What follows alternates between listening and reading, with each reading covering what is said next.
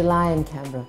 It can be bitterly cold, frosty and foggy, but for over 400 delegates who recently descended on the capital for the annual Primary Healthcare Research Conference, the experience was invigorating and enlightening.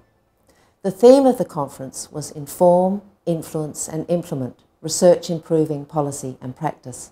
With such a theme, this conference was a powerhouse of knowledge exchange. For the 3 days, it was indeed a pivotal workplace in primary healthcare research. People came as delegates from many different organisational and professional perspectives. They brought their perspectives as consumers, researchers, policymakers, all different, but all sharing one very common thread, an interest in how they could contribute to improvements in primary healthcare research and primary healthcare outcomes.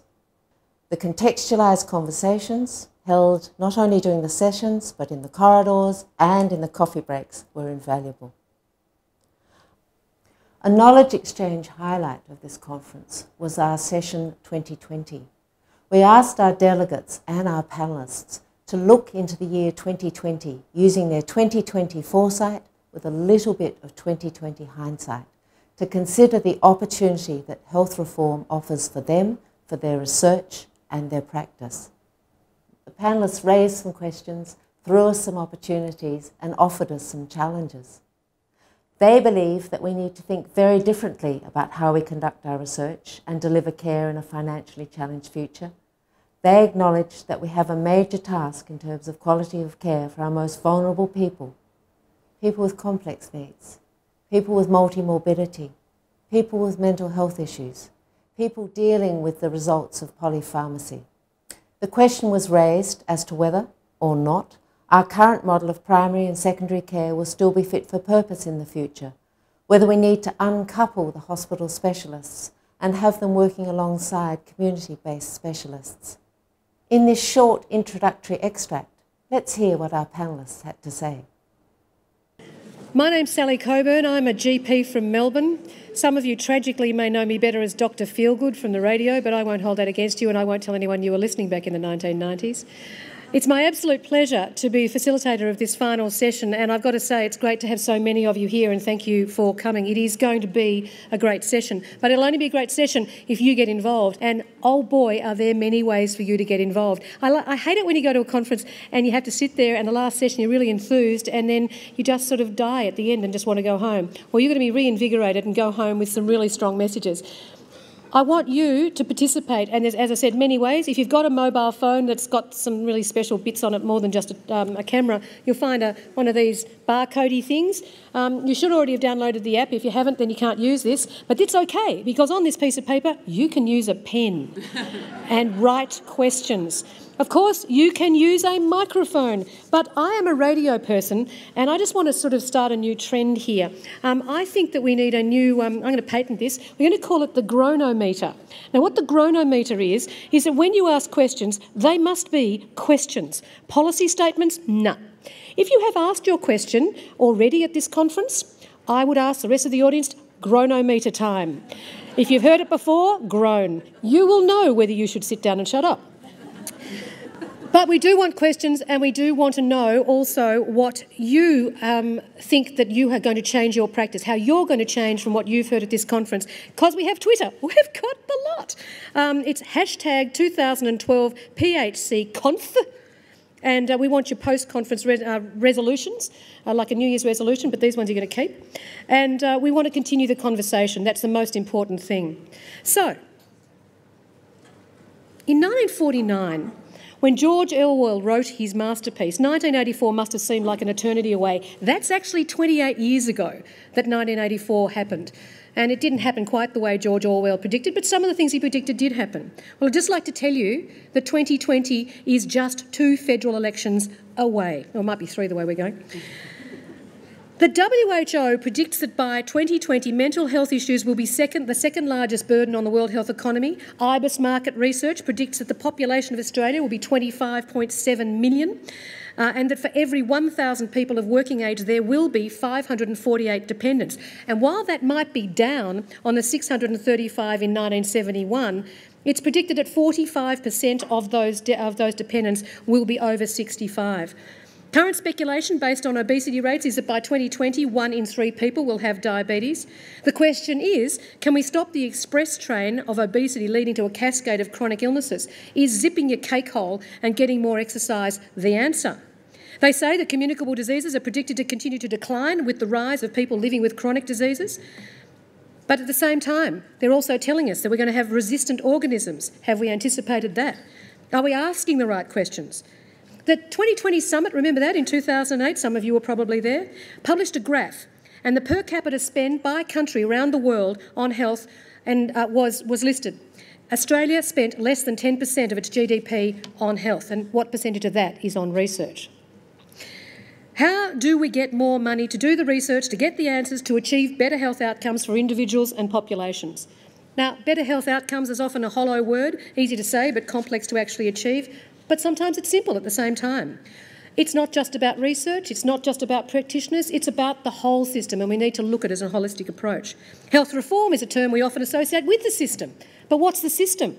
The system is us. It's made up of people, and we need to have the creativity to change. It's people like you, individuals who can make a difference individually and moreover collectively if we exchange ideas, if we collaborate. So let's use this session to explore the lessons of the past and find out ways of achieving the future we want for health. I want us to prove some of the doomsday prophets wrong. Then again, prior to 2008, no one thought that we might be able to prevent cervical cancer. And now, Ian Fraser's work, it's likely that by 2020 our granddaughters may not need pap smears if they've been vaccinated. And as of this week, throat cancer and anal cancer may also take a dive, excuse the pun, for our grandsons. Thank you, I'm glad someone got that. And of course, who would have thought that 3 little words, slip, slop, slap, would literally change the face of Australians? So if we can achieve that, why can't we achieve the rest? But as I said, we need to be collaborative and creative and, of course, evidence-based. So what are the barriers to achieving good health outcomes by 2020? What are the opportunities that we might miss if we don't act now? And how can we learn from the past to make it all happen? Well, first we're going to hear from our illustrious panel. You've met them all before, or you've seen them, or you've had a cup of tea with them, maybe a drink at the bar. I won't answer. The bottom line is these people are going to tell you what they think are the lessons from the past, positive and negative. Then over to you for input on how we can put this all together and make 2020 a landmark year, the year that we can celebrate our achievements in health outcomes and healthcare provision. Oh, that's right, I was also asked to predict what primary healthcare might look like then. Well, frankly, I think with the feminisation of the healthcare workforce, by 2020 we'll likely need quotas to encourage more males to get back into the primary healthcare service. On that note, I'm going to leave you and I'm going to invite to the microphone our fantastic international guest, Dr. Judith Smith. You'll all know her. She is the Head of Policy at the Nuffield Trust London. Judith, over to you. Thank you, Sally. I've got just 3 points I want to make, and I'm going to look forward. And the first one for me, and this probably reflects the fact that I live and work in Europe, is that for me, the global economic context is absolutely predominant. And I think for many of our health systems, and I guess in due course for Australia as well, we can't keep on spending more of our GDP on health. And certainly in many countries in the next while, we're going to have flat or reduced funding. And I think that's for me absolutely critical context. And it's very different context for a lot of us when we've got used to increasing wealth year on year. Secondly, for me, the other really important driver for health organisation and policy in the next decade is around the quality of care for people with complex needs. Now, whether that's vulnerable families, people with mental health problems, or our many older people with with a mix of complex illnesses. And certainly in the UK, we're already seeing worrying signs that care for particularly frail older people is not as it should be, whether that's care they're receiving at home or in rest homes or indeed in the hospital sector. So putting those two alongside each other, the fact we're not actually going to have as much money to spend on health, but that we have a major challenge in terms of quality of care for our most vulnerable people. My argument to you this afternoon is that we're going to have to think quite differently about how we deliver care in the future. And it's going to be beyond primary care and secondary care. I don't think that model is actually fit for purpose in the future, and we're going to need something quite different, I think, with probably a different role for primary care as much more of a care manager, a navigator, and working much more clearly and in different ways alongside community-based specialists. And I think we may actually have to uncouple quite a lot of our specialists, our consultants, from the hospital buildings and institutions. So how we're going to make all of that happen is probably another question, but that's my argument this afternoon. So it's about the money, it's about quality of care for vulnerable people, and then it's about how on earth do we deliver care in a quite different way to meet those needs. Thank you, Judith. Now, our next speaker is the Director of Sant Data Link and a Professor of Public Health at the University of South Australia. She's also had vast experience in rural medicine and remote medicine. Please welcome Robin McDermott. Robin, your perspective. Thank you. First of all, I have to congratulate the organisers and the delegates to this conference. It's been really quite inspirational for me, the level of engagement, the quality of the discussion, the quality of the presentations. I have to thank Graham Miller for this because I've just attended his session and he's talking about polypharmacy in general practice and adverse drug events.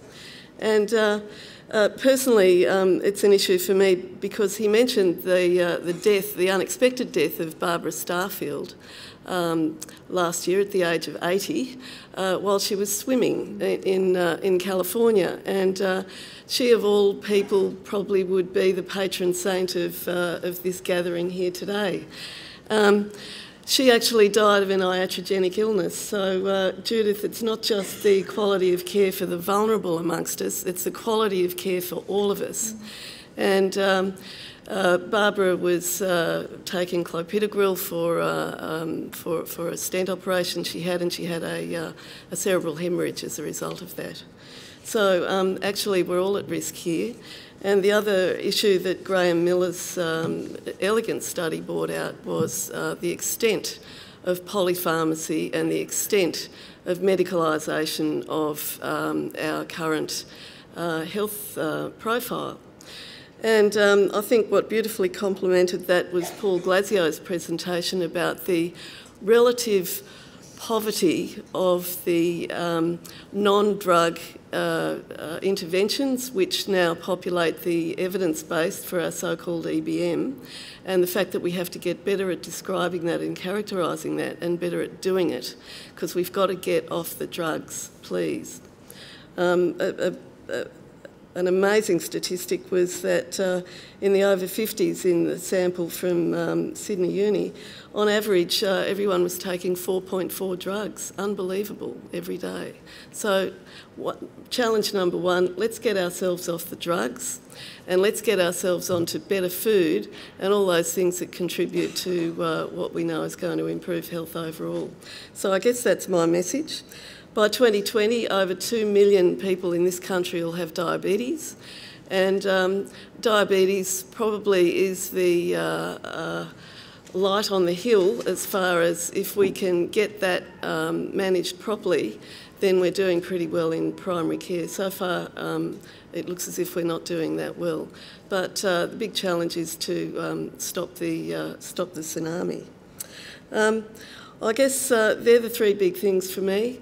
Get off the drugs, get better at non-drug interventions, get our fabulous primary healthcare workforce working better together on prevention, and being able to follow through into population-level health outcomes. And we have new technologies now in e-research and with data linkage, which can make that happen. So I'm looking forward to a future where we can actually get much better, quicker feedback about how we're going with our patients in their journey through the healthcare system.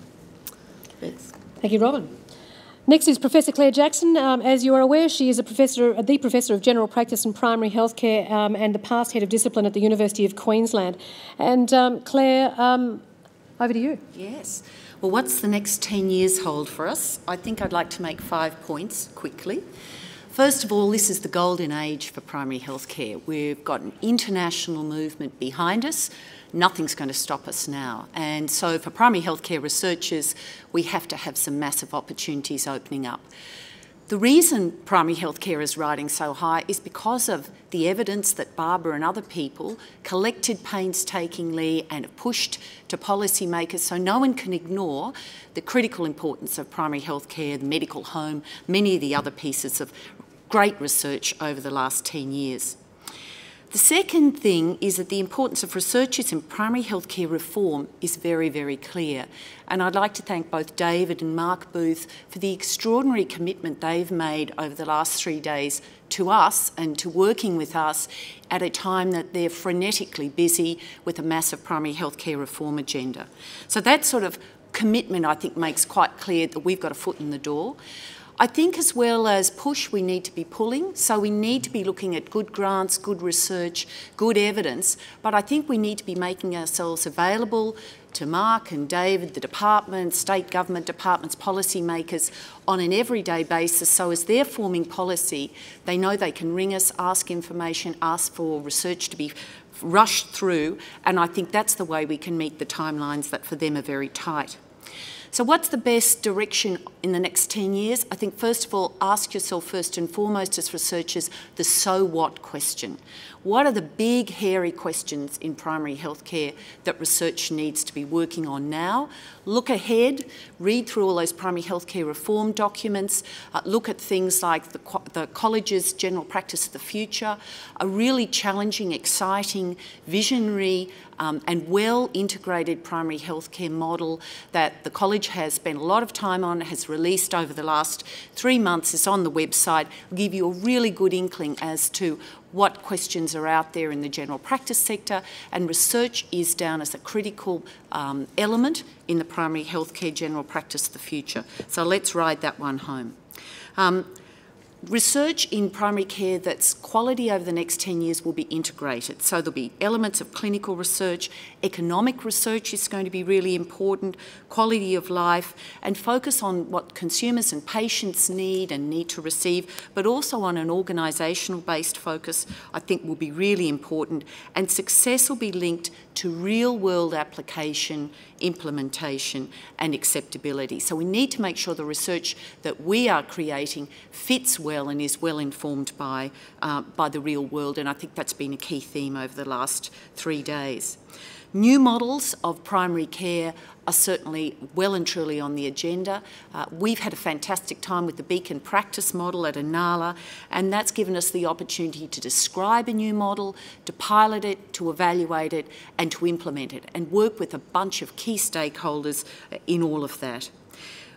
Also look for new partners, not just the NHMRC and AFCRI and all the traditional research funders. Let's look at governments, Medicare locals, the private health insurance industry is increasingly having big hairy questions to ask and looking to us to help.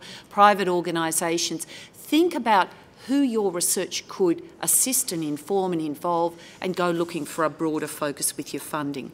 And finally, we're moving into a very volatile and exciting time as researchers. I used to think as a researcher 20 years ago, it was a bit like Joan of Arc, the very pure research methodology and single focus. Now I feel more like Angelina Jolie. I'm leaping off as the healthcare system as I know it explodes underneath me, and having to look at reforming my approach, thinking through new opportunities, avoiding dramas in my research. It's very volatile, lots of fun, but very different. So put your ears back and enjoy it. Thank you.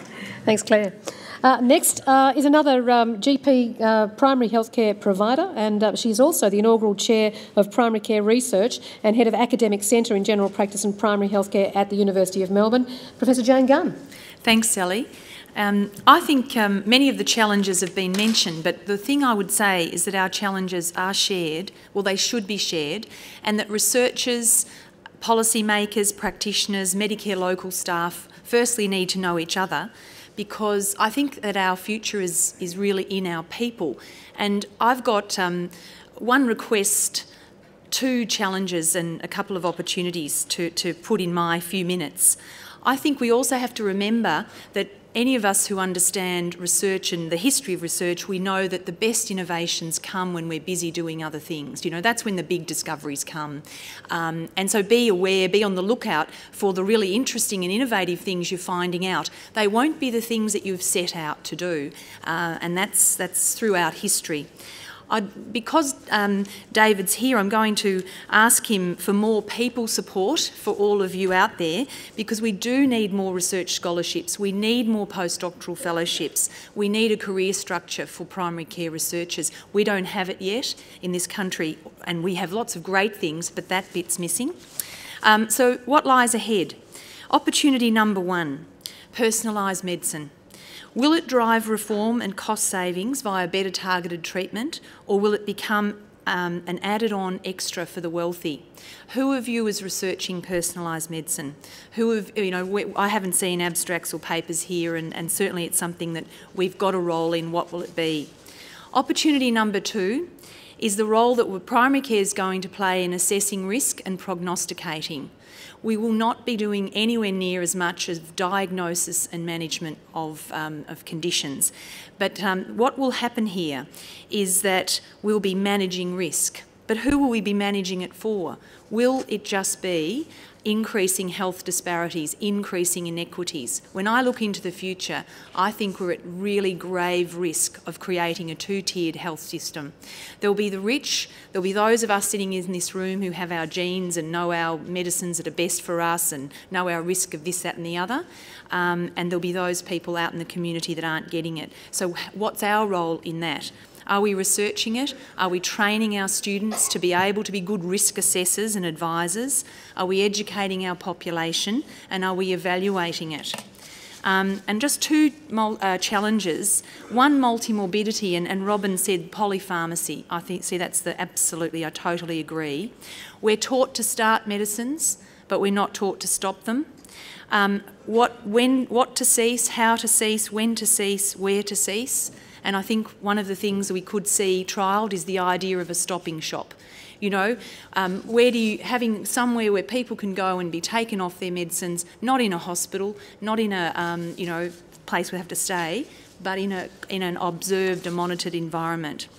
And my final thing is the other huge challenge is unhappiness.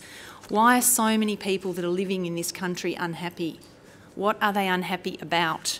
But they are, and their unhappiness drives their chronic illness, that drives multimorbidity. The two things are very interlinked.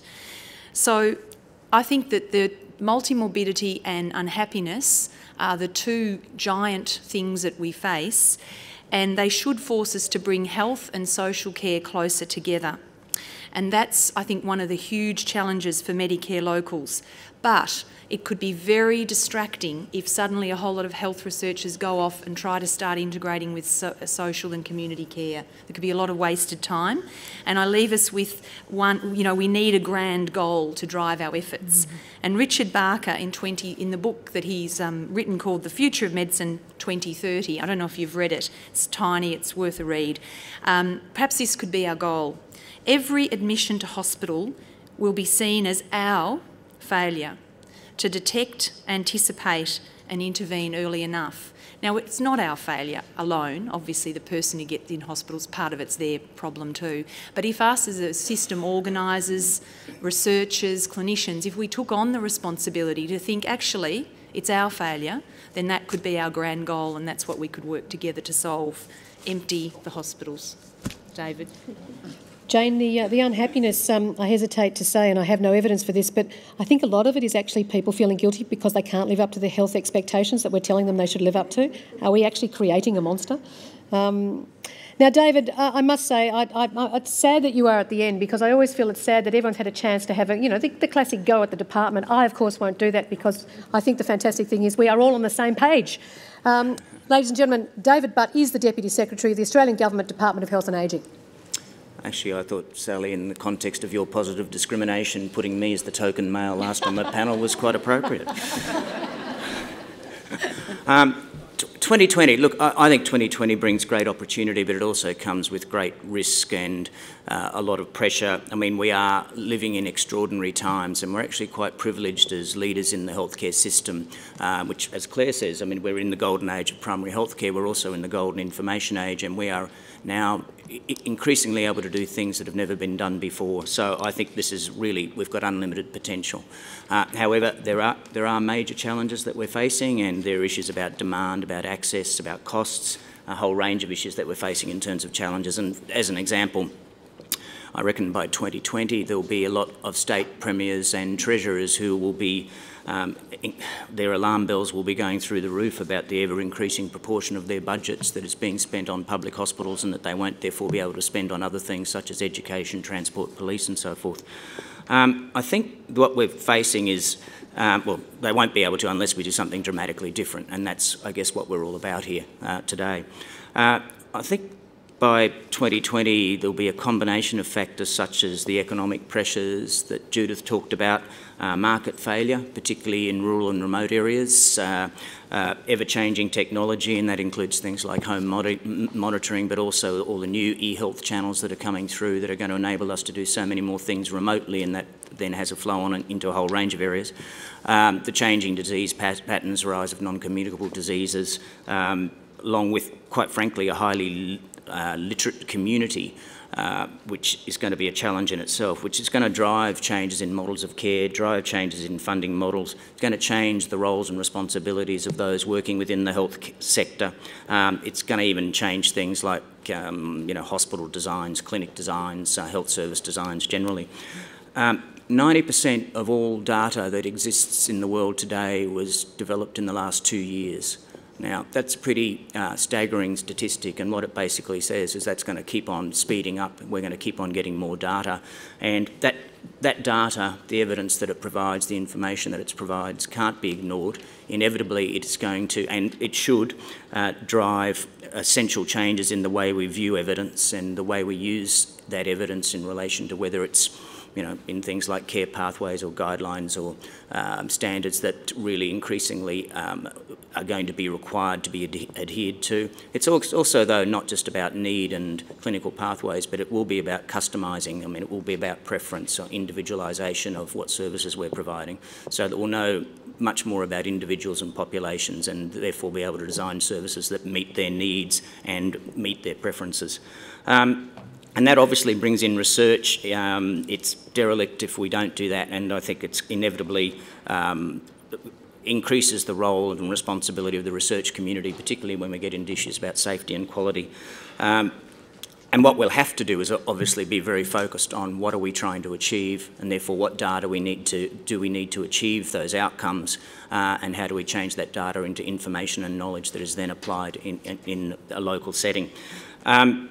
I think what we'll see is primary healthcare organisations will evolve, gain credibility, capability, competence to take on increasingly broad roles at the local community, and I agree with Judith. I don't know that public hospitals will come into primary healthcare organisations, but I think we will be inevitably seeing specialists coming out of public hospitals and working more within the community and more with primary healthcare, more with GPs, and more broadly with the team. Clinical practice and models of care, I think we're moving from the industrial age, which I had someone recently describe as a very solitary pursuit, to an information age, which is all about teams, about respecting the members of those teams and how they work together. How do you utilise the full scope of practice of individuals working in those teams, or top of licence, if you like. Again, if you're looking at what are we trying to achieve, what's the problem we're trying to solve, we will need to ensure that incentives, and that's financial incentives and other incentives, are aligned to achieve what we're actually about at the end of the day. So that will actually mean changes in funding models, and that obviously needs a lot of work. And I think it will actually change the way researchers work. I mean, the information flow now and the speed with which it's going and the way it's speeding up, whether it's using social media or news or whatever it might be going on, it's so fast that researchers, if you want to be a part of the game, really will need to change the way you work. That writing the occasional academic paper and thinking it's going to actually change the way we implement policy is not going to work. It's actually going to be about how do you engage fast, how do you be fast and responsive, and how do you actually actively participate in the debate, not at simple points in the time, but throughout the whole process of developing policy and changing practice in Australia. Thank you. Well, thanks, panel. You've told us what you think's going to happen, but you didn't tell us how to make sure that we get the answers right. You actually gave us all your view of what's going to happen. I seem to remember, I think there was a candidate for the Prime Ministership back, was it 1987, was it 1985, who said that by 1990 no child will live in poverty, but we forgot to do the research, we forgot to put the things in place, we didn't implement it, and it still hasn't happened. So I now want to ask you, how do we do it? Now I want to ask you, you can have these answers. You may be sitting in the audience. You may be the Barry Marshall who got up at the World Gastroenterological Conference and said, you're all wrong about the way you treat H. pylori, and he got a Nobel Prize. You might get one too. You can tweet your answers. You can write them on pieces of paper. You can put your hand in the air, and I'll come around with a microphone. If you put your hand in the air, if you're using the old-fashioned piece of paper thing, one of our fabulous green people will come and pick it up. Those are the green people. Hands up. Thank you very much.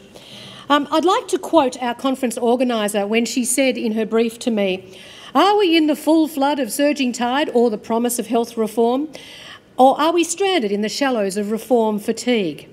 I like that. That's the question I want to pose to you. So for now, we leave our panellists, but the question still lingers on the table for you to consider. How is your 2020 vision? How is the 2020 vision of your workplace? How could you and your workplace do something differently in the intervening years to 2020 so that you can contribute to improved health outcomes in that year and, of course, beyond? You can catch the rest of this session and watch our panellists deliver their key messages on the PICRIS website. Broadly speaking, they see the future in our people and our training and view Medicare locals as a real opportunity to make a difference. We can take advantage of the information age and e-health to get a better picture.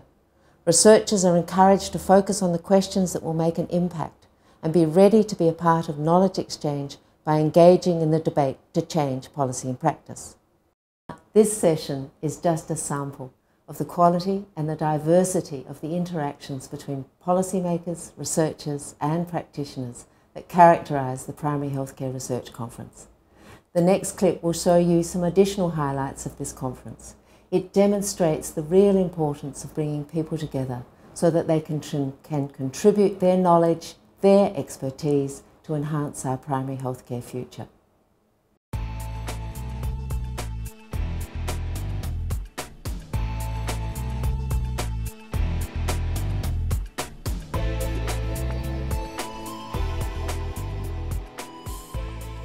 Something we pride ourselves on at PICRIS is we are fluid and flexible. And that is how we are going to handle the next 3 days, because we want you to get the most out of this conference.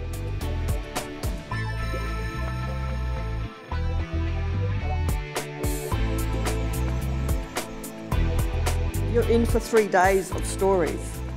Quite a few of you are going to be telling the story of the research that you've done, the findings that you've got.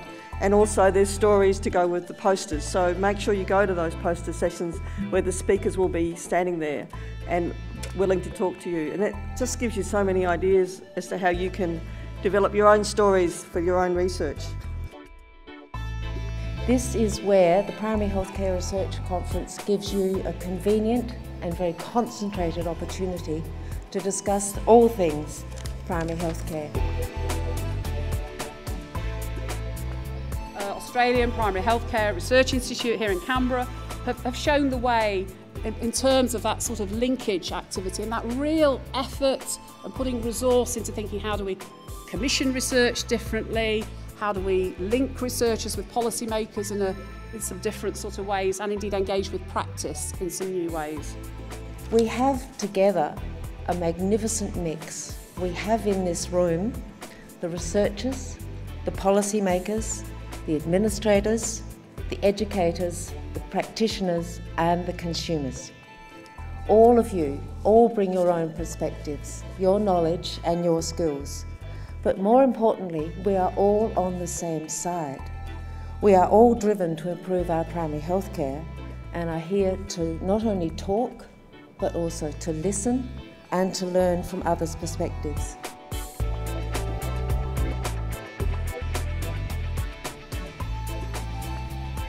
As medicine grapples with the advancing complexity of knowledge and treatment, Beric argues we need to do two things.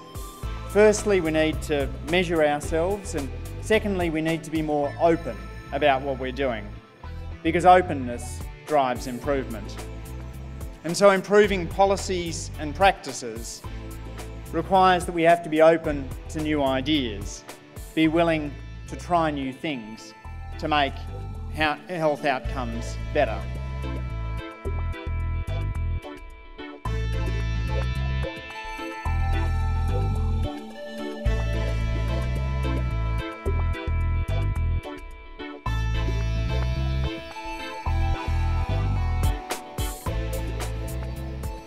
And I think the thing that's been really clear over the last 5 years is that context is a critical part of the rollout, and that you can roll out a well-evaluated, successful evaluation in drug abuse in youth in New South Wales, and it'll have a completely different impact to what it had in the Bronx in New York. So I just think you need to be very careful about making sure your big, hairy questions are relevant to the community that you're wanting to work with. So get out, meet with your Medicare locals, as Jane said, meet with your local clinicians, meet with your consumers, talk to your policy developers about what the problems are. I think make sure you marry up the time you're spending searching for data with what the big, hairy questions are for people of importance in your community. We can close that gap between research and policy so that we can really fulfil what the conference theme is about, to influence, inform and implement primary health care at its best. It is important to note that the knowledge exchange continues long after the conference ends. Keynote presentations are webcast, and concurrent sessions with synchronised audio and PowerPoint are also uploaded on the PICRIS website. Go to www.picris.org.au for more information.